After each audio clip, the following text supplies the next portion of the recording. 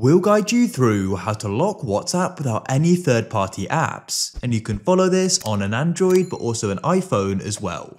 If you find this useful, then consider subscribing and liking the video.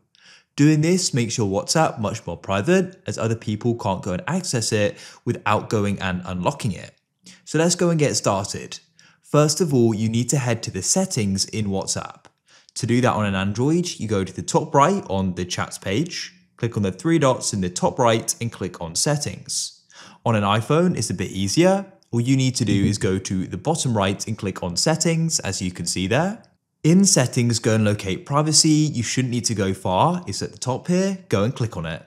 Then you need to go and scroll down like so until you can see the option for app lock. Go and click on that.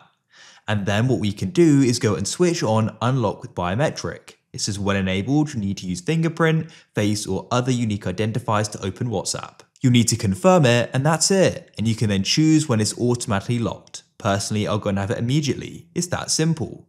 If you found this useful, then leave a like.